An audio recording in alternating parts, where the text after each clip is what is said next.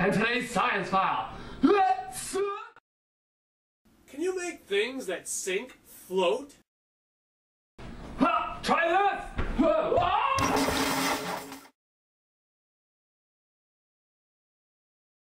You'll need some cups, some water, some eggs, and some salt. Holy crap, he's got a gun! No, I'm kidding. Get yourself 1, 2, 3 clear glasses. Now you could get yourself more glasses than that, but, you know, like the tea party, they'd be useless. The tea party is useless! Okay, you're gonna fill these 3 glasses with 250 milliliters of water. Here we go!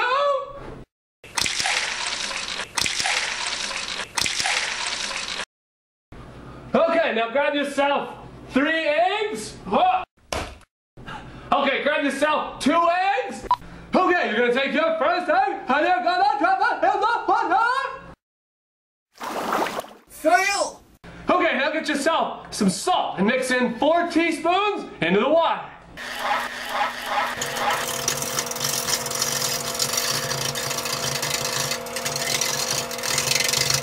Okay, grab your next egg and you're gonna drop this egg in the salt water. Here we go! Anchors away! Okay, now get yourself some salt and mix in 4 teaspoons into the water. Now, pour some of the salt water into a measuring cup, and you're gonna drop this egg in the salt water. And now, slowly and carefully, add some fresh water and watch! Yes! Haha! That's so wicked gooey! The egg just sits there, right in the middle. It doesn't sink or float. Why do eggs either sink, float, or, well, sit somewhere in the middle? Well, don't look at me. Take a closer look. This.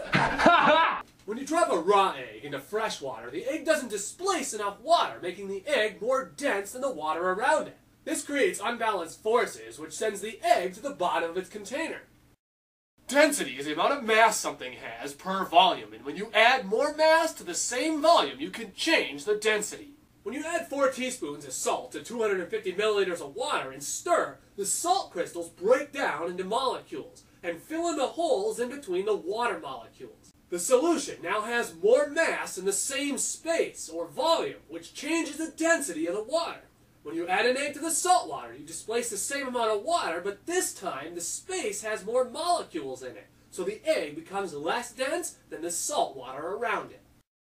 When you slowly add fresh water to the salt water, the less dense fresh water floats on top of the more dense salt water, and you create a density column of water. The egg sinks through the less dense fresh water and floats in the more dense salt water. To make anything that doesn't float, you just have to increase or lower the density of the liquid you want the object to float in.